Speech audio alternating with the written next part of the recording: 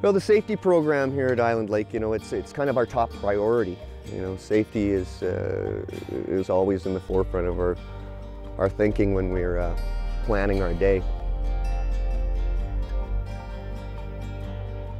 First and foremost, we have a fantastic crew here. The guides here at Island Lake are all members of the Association of Canadian Mountain Guides, and it's a strong team, a real depth of experience with the staff, and that makes a big difference. We have extensive meetings morning and evening, and we take a great deal of time planning out our day. We look at all kinds of information, all our snowpack information. The weather forecasts, we look at all the avalanche activity. We're a part of the information exchange with pretty much anybody in the industry that's doing avalanche work in Western Canada.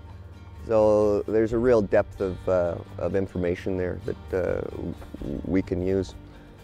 Well, at the beginning of every tour, we put our guests through a fairly extensive training program. We give a thorough backcountry safety briefing. We talk a lot about the transceivers. In the unlikely event that somebody is involved in an avalanche, the transceiver is going to be the best means to locate somebody.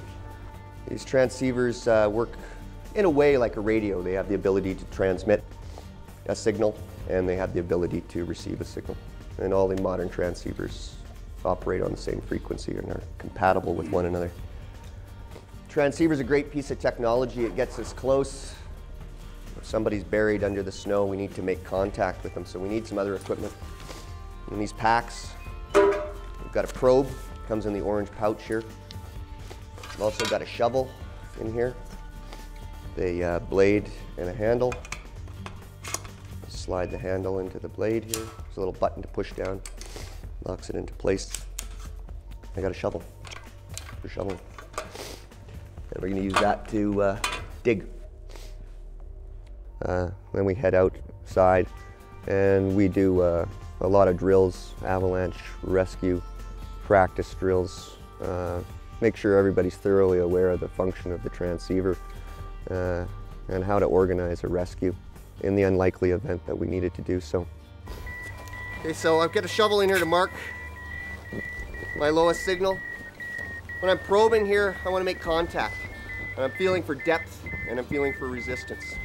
I want to be very systematic with my probing. I want to know where I probed and where I haven't. So when I get my lowest signal, I go probe down like so, bring the probe out, go about 20 centimeters over, probe down, probe out. I'm going to go in the systematic,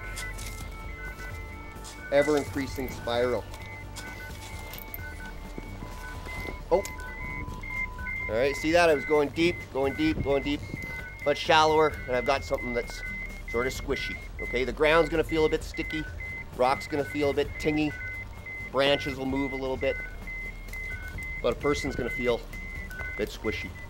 When I get a strike there, I wanna leave the probe. If I'm about a meter down with my probe, I'm gonna start about a meter back, and the person in the front's gonna chop up the snow and move it back.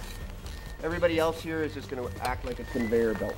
It's like we're paddling a canoe and we're just going to keep moving the snow away. The person at the front is going to work as fast and as hard as they can, but short shifts. This is part of our safety program going on right here. Some helicopter bombing. As you can see, we can ski these beautiful gladed runs over here that aren't threatened by the big avalanche paths in the Lizard Range until we have them well controlled. So it gives us a lot of options in stormy conditions.